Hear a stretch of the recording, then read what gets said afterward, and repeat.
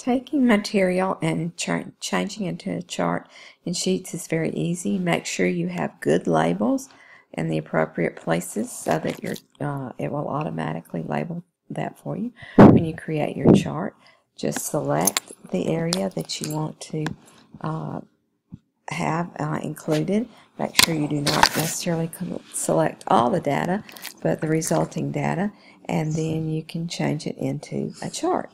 The insert button and choose chart, and it will let you see the chart types at that point.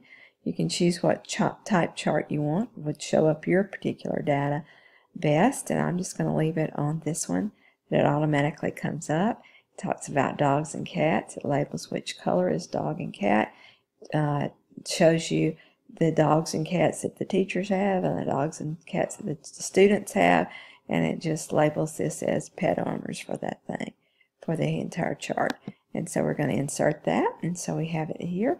Notice when it's highlighted, you have this little downward arrow here, and that allows you to do other things with other than put it where it is.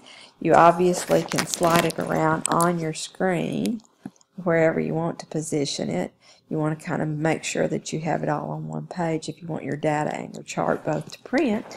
Or if you're doing something else with it, you're exporting it, you've got some options here.